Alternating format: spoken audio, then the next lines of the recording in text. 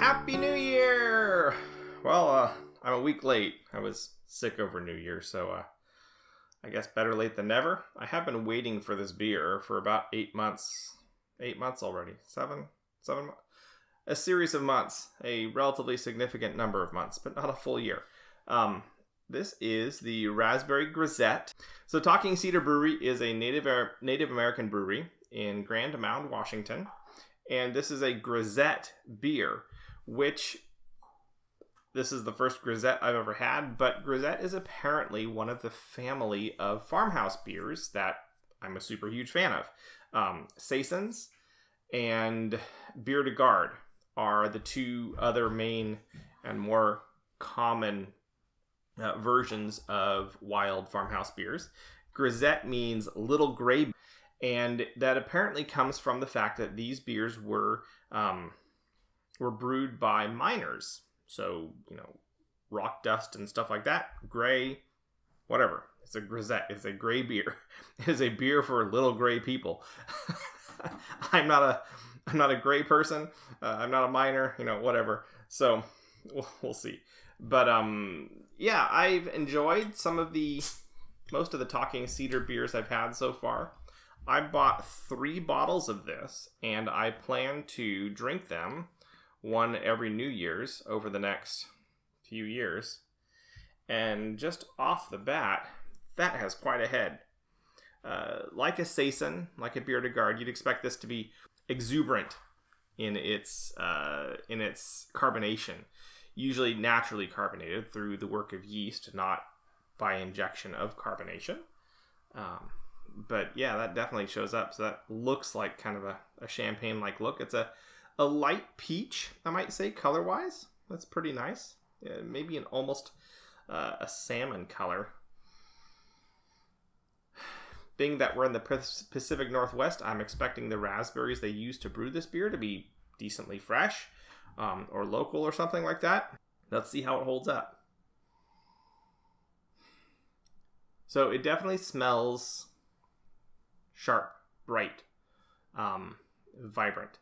There is a juiciness, but it's not vinegar. It's just tart. It's a tart juiciness, fruity sourness rather than a vinegary sourness. I'm definitely picking up the raspberry and maybe a hint of a creaminess.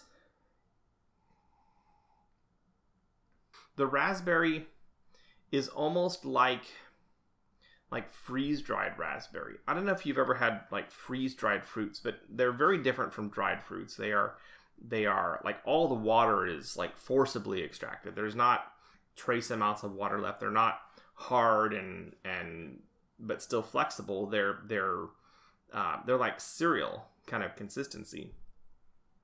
But they also tend to be very kind of intensely flavored because all the water was extracted. You've left behind all the minerals and chemicals that produce just the flavor of the fruit with none of the water to dilute it.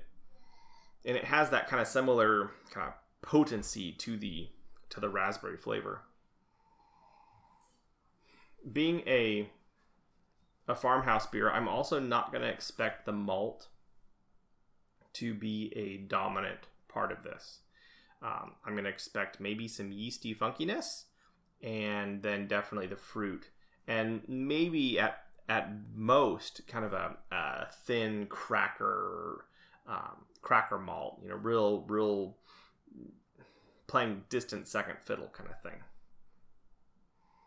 And based on what I'm smelling, that's what I'm smelling. I'm not smelling a maltiness. I'm smelling just a vibrant fruitiness and this nice tartness. So let's dive in.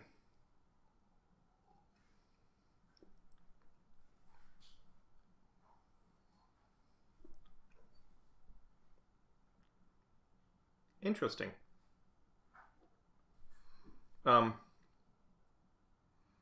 Yeah, okay, this is interesting. I'm trying to collect my thoughts here a little bit.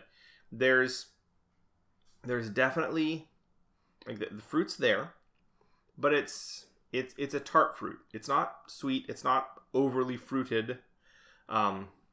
It's very clean. It's very kind of a refreshing, almost like a There was Calistoga. No.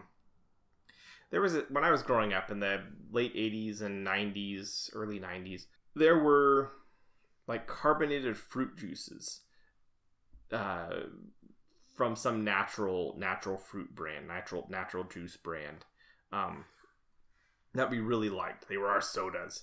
We didn't get soda very often, and we were super happy when we got these, usually on vacation in glass bottles or while camping. Glass bottles of this juice, carbonated juice that was kind of light.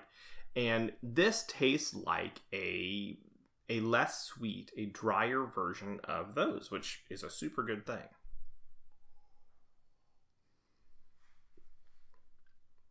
But there's also something else going on in there. Towards the end, towards the finish, there is a bit of kind of an interesting funkiness. Not quite a mushroom funkiness, more I'm trying to think of the right word.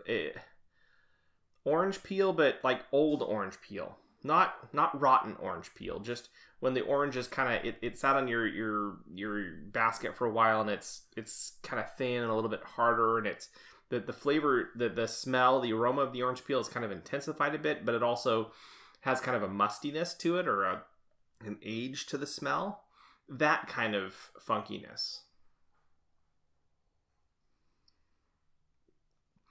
And here in with a bright, tasty beer, that just gives a nice kind of an interesting counterpoint that just makes the beer more fully developed, more than just a carbonated fruit juice kind of thing. They do specifically say they did ferment these in Chardonnay barrels, so that might be where some of the kind of the bright, the sharp flavors come from. You're going to expect a Chardonnay to be real, brightly grapey, but dry. Chardonnay grape, super dry, without being acidic. It's a dry, sharp white wine is what a Chardonnay is. But then they re-ferment this beer on whole raspberries until dryness was achieved again, which is interesting how they did that. They'd have to do that really carefully to make sure that the alcohol didn't get super high. They do rate this at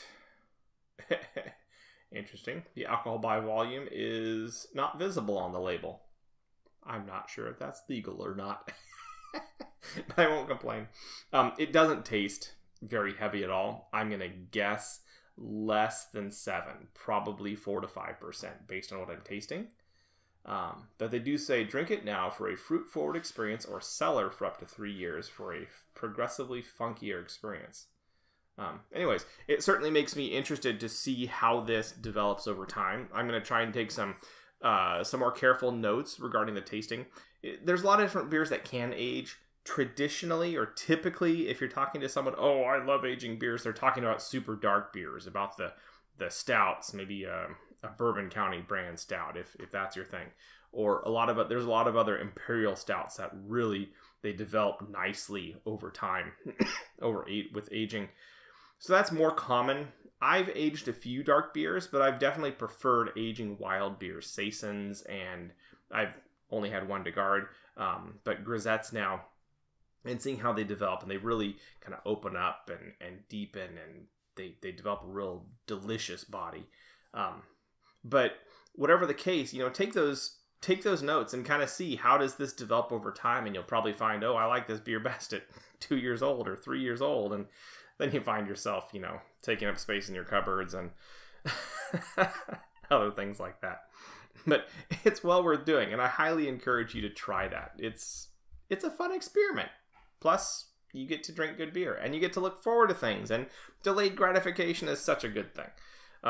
Anyways, this is the Raspberry Grisette by Talking Cedar Brewery out of Grand Mound, Washington. I'm Matthew.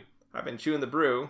This is my New Year 2023. We'll open bottle number 2, Lord willing and the creek don't rise, on January 1st or December 31st of 2020. Well, it'll be next year. December 31st of 23, January 1st, 24, whatever. And then the last bottle the year after. And we'll see how they grow. But I'll catch y'all on the flip side.